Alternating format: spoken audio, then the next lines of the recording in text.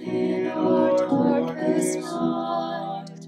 You kindle the fire that never dies away, never dies away. Within our darkest night, you kindle the fire that never dies away, never dies away. On Tuesdays during Advent at 4 p.m. on Zoom, we're gathering for a Bible study we're calling A Weary World Imagines. We're listening to Isaiah 65, verses 17 through 25, and wondering how this vision of restoration and liberation can be cast into our future. First, we wondered about our ecological future.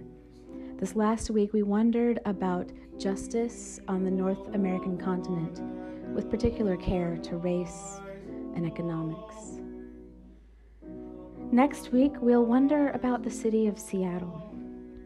Today, as we listen to Isaiah 65, verses 17 through 25, I invite you for a benediction to listen for an image or a word that God is giving you for the future of this planet, of this nation, of this city, or even for yourself. Now, look here, says the Eternal One. I am creating a new heavens and a new earth. The weary and painful past will be as if it never happened. No one will talk or even think about it anymore. So take joy and celebrate with unending gladness on account of what I am creating. Look carefully. I am making this place that I've chosen, this Jerusalem or this planet, a city or a world of joy. I am making all of her citizens my people, a people of gladness. This Jerusalem or this planet, my pride, my joy, her people will be a delight to me. All of creation will be a delight to me. Though you listen at every corner, you will never hear crying and never hear despair or grief. Never again will a person not live a full life. For the young will live to be 100, and anyone who dies earlier will be considered cursed. People will confidently build houses and make their homes. They will plant vineyards and enjoy their fruit for years to come. They won't worry that someone else will come along and drive them out and take it away. For my people will live as long as these age-old trees. My chosen will use up and wear out whatever they make. They will not work hard for what others take away. They will not lose children to sudden terror and death. For they are the offspring of those blessed by the Eternal One. They and their descendants will enjoy God's blessing. I'll anticipate their prayers and respond before they know it. Even as they speak, I will hear, but they will all eat together like friends.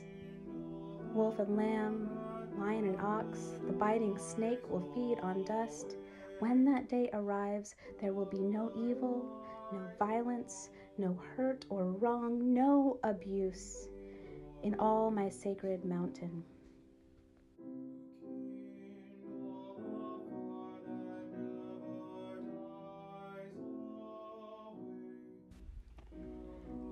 A weary world can imagine.